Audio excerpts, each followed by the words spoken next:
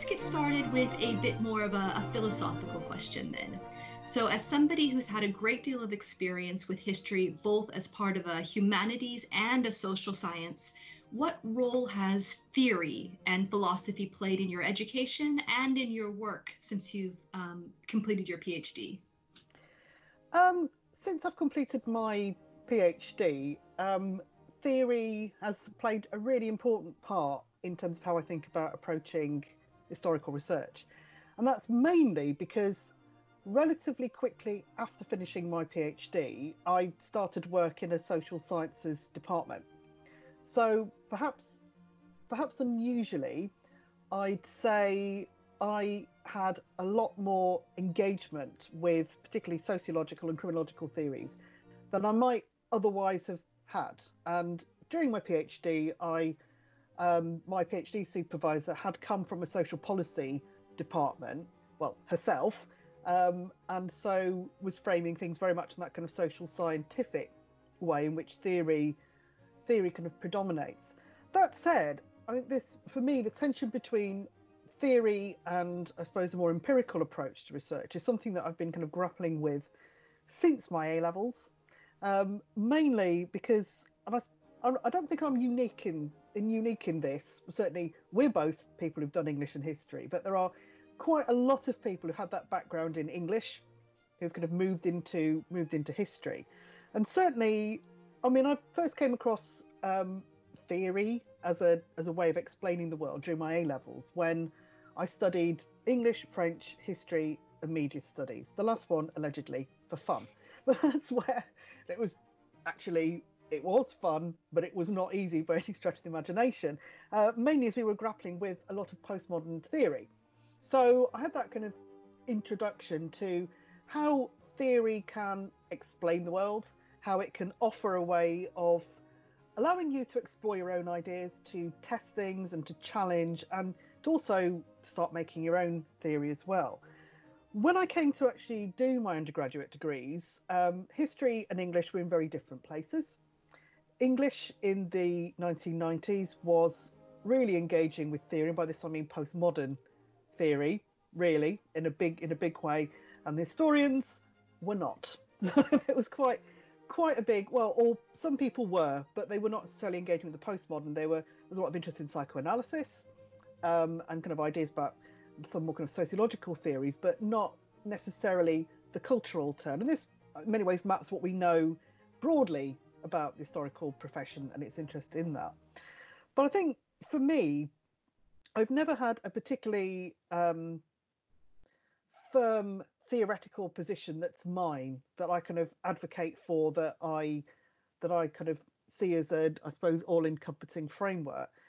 As far as I am, I tend to have a grounded theory approach, which I was really glad when I discovered what grounded theory was, because it does explain what I try to do, which is to try and develop theory and engage with it based on what I've been finding in the archives, so that that's the relationship for me. And so I try and keep myself open to a range of different approaches. And so I've engaged quite a lot with things like hegemony, for example. For things like actor network theory is something I'm grappling with at the moment, particularly trying to think about the use of technology in welfare from the information technology from the 1960s onwards. And I found things like the sociology of money very useful, sociology of time, and again drawing upon those things I was introduced to much earlier on in my career about postmodern theory. So that I feel like it's something that, rather than having one particular, my area that I am an advocate for, but that I take more of a following what will further what I'm doing as form of, and I suppose as historians, social scientists, humanities scholars, we are part of that much bigger conversation about theory, about causality, all those kinds of things. So it's part of that ongoing kind of dialogue about how we make sense of this rock spinning in space near a sun.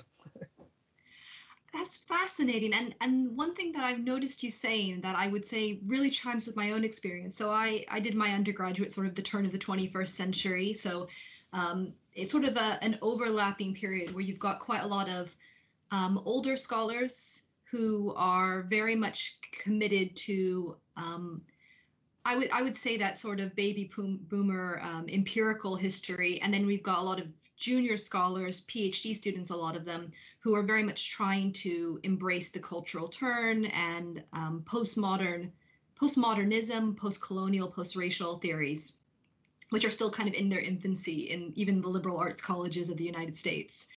And one thing I really noticed during my own education was that theory was not something that was taught to us within the framework of history. So theory was taught to us, but we were always kind of outsourced. So you would gain theory by taking a sociology class, or you would gain quantitative methods by taking a geography module, as opposed to theory, historiographical theory being a core part of my education. And so when I've started to teach theory and method to my students, I've really had to go back to the 1960s or earlier to sort of really grapple with the idea of what historiographical theory is, as opposed to borrowing sociological, political, English literature, theatrical performance studies theories, which is something I've been relying on for a long time. Would you say that's sort of your experience as well, that historiographical theory is not something that has remained part of the core curriculum recently? Yeah, and I say this having recently merged an historical methods course with a broader social science methodology, but that reflects mainly partly the program I'm teaching on, but also where the knowledge was and what I thought my students needed to know. But yeah, I mean, when I was taught, I think about where I was taught theory. I was taught theory in English. It was particularly because I did an MA in English, and so particularly in my PhD career in history, I had unrivaled opportunities as someone who did know about Deleuze and Guattari, who had been introduced to Foucault and those kinds of ideas. But yeah, the same. It was something. I suppose we were taught Marxism, which is a form of theory, but it again is a very kind of empirically kind of led discipline. But it was kind of been getting in there with thinking about, say, women's history, gender history, but there is a point to which you can have theoretical conversations that have been led by historians, and I think this is where you kind of get into Hayden White, people like Patrick Joyce, those kinds of conversations about like what history is in relation to theory. But in some ways, to understand things, there's more of a magpie approach that you do have to take things from other disciplines in order to make it meaningful for students. Now, these shouldn't be ideas that are kind of bounded by disciplinary borders, and we shouldn't be kind of saying, oh, you can't look at that because that's what geographers look at. But it is very much that historians having those kinds of conversations, writing those kind of articles, is later. It comes later. I would say, yeah, I mean, it can be from the 60s. If we're looking at, I suppose in the class I was teaching, the historiography, the more theoretical historiography starts with, the making of the English working class by E.P. Thompson, for Of course, example. yeah. And then it spins into, well, let's start thinking about women and gender and then issues around race. I suppose, again, starting to think about those other things. But are they being theoretical in the way we're talking about? Starting to. I think it's where you can see the shoots of postmodernist understandings kind of coming in. Yeah, it's something that happens much later for historians.